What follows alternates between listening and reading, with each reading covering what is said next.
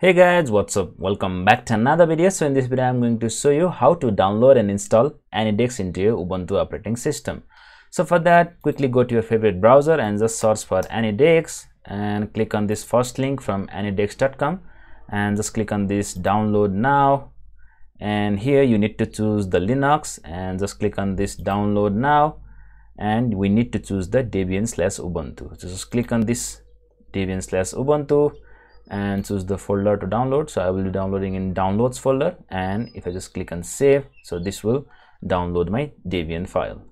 So if I just go to this folder here and just right click, open in terminal and type sudo dpkg-i and any, and just click on this tab. So this will automatically detect the Debian file, and if I just click enter and enter my password, so this is showing some error like AnyDesk depend on this package. So we need to first download and install this package. So for that, just type sudo apt get install and just copy this name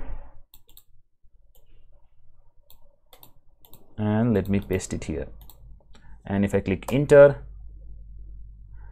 and now what I need to do is again type sudo apt and -- fix broken install, and if I just click on Y, so now if I just check here by just clicking on this show application, you can see the AnyDesk has been installed.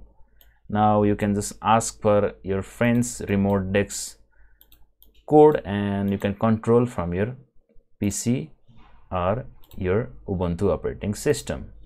So this is how you install AnyDesk into your Ubuntu operating system. Thank you so much for watching. Don't forget to like, subscribe